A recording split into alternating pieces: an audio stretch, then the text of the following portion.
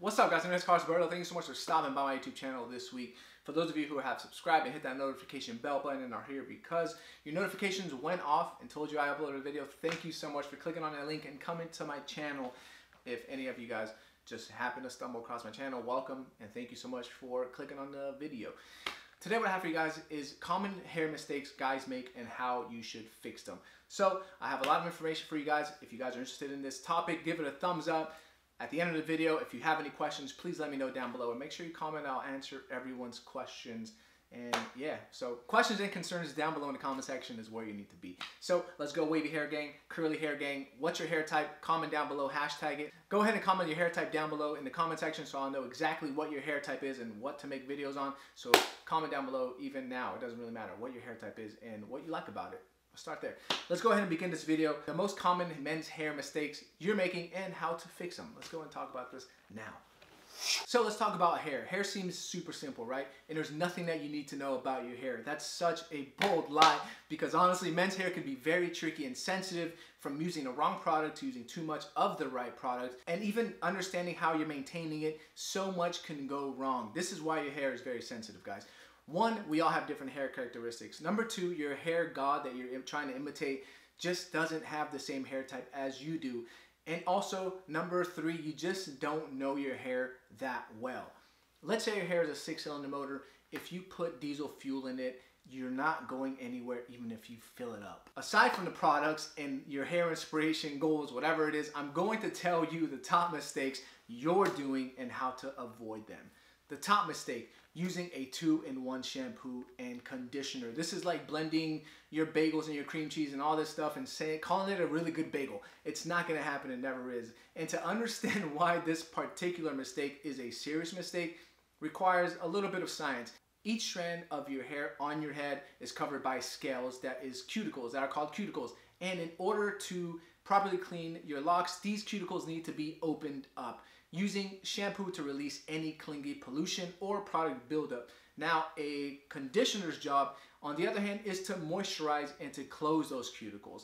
A single product cannot open and close the cuticle at the same time. This results in your hair that's squeaky clean, but the cuticles aren't closed, meaning your hair will pick up more pollutant and your hair will get dirtier quicker. Have you ever used a 2-in-1? I have, and my hair feels super greasy so much faster, which results me in having to wash my hair, and you'll have to spend more money on product. So how to fix this? Find a dedicated shampoo and start shampooing at the beginning of your shower.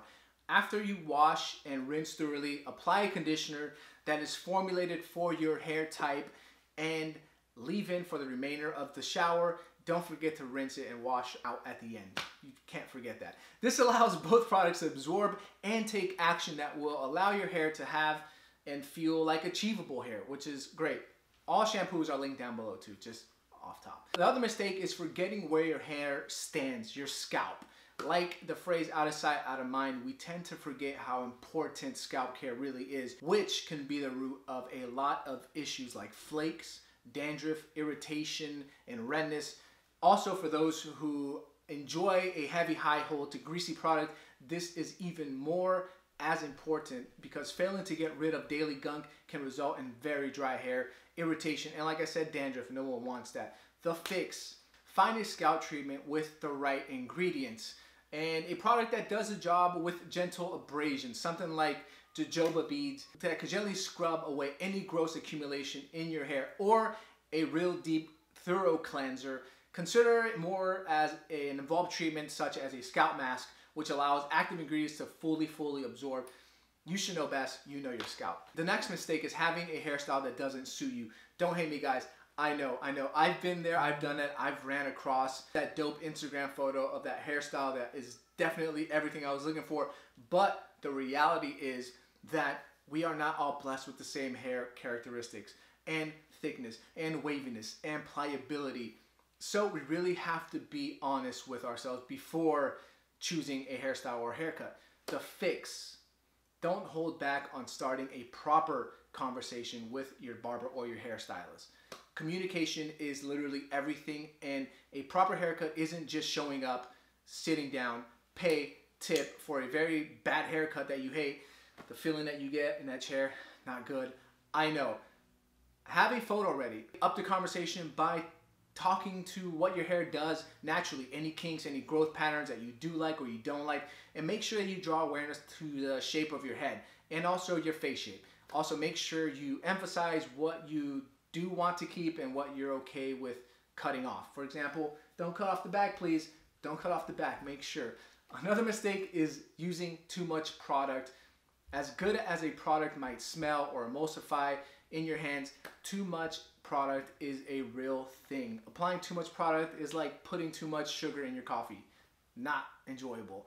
There is a limit, and you will also be able to notice that the functionality of your hair just goes away. You won't be able to style it, you won't be able to brush it, and you will have to shampoo it and condition it once again.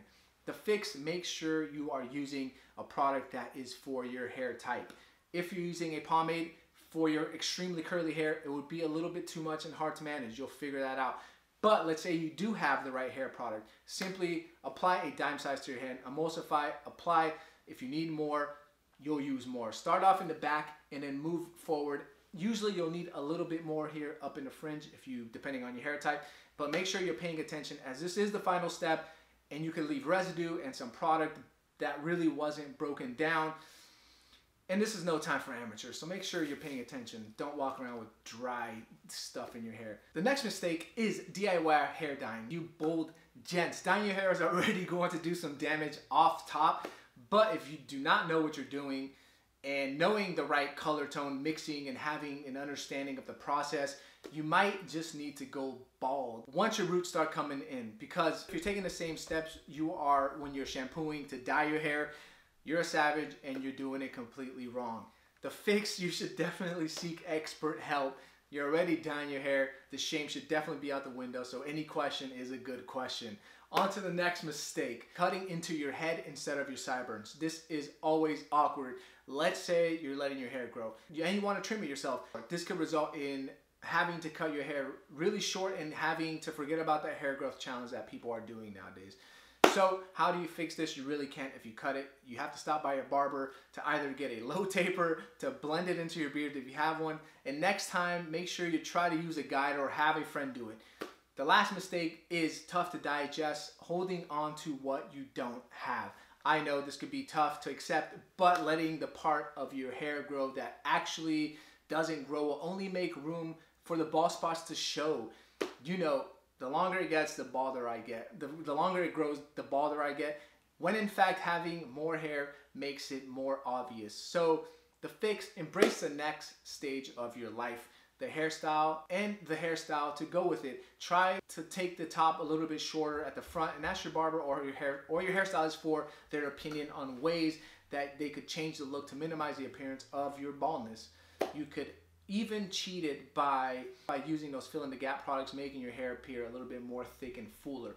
There's a lot of options there, but these are the top mistakes that I see guys making with their hair, and now that you know and you have the results, you could all fix it. Down below in the description, you'll find some links to links to my favorite products. I'm going to have a variety of products down there just for every different hair type. So make sure you comment your hair type down below in the comment section, because I really chose these products according to the comment section of last week's video, and you know, there was a lot more wavier people there, so wavier people get better things. So let me know down below in the comment section exactly what your hair type is, so I will know exactly who to make content for, and also find products for everyone. So comment down below what your hair type is, and also what is the most annoying part of your hair or what you love about your hair. So I'll see those down below in the comment section. Engage with you guys down there. Also, if you haven't followed me on Instagram, make sure you do so now. All my young spays, I see you guys on there. Thank you so much for stopping by my YouTube channel. I hope you guys enjoyed this video. Most common hair mistakes men make and how to fix them. Don't forget to put style on everything. I'll see you guys next week. My name is Carlos Alberto. Much love. Follow me on Instagram. Peace.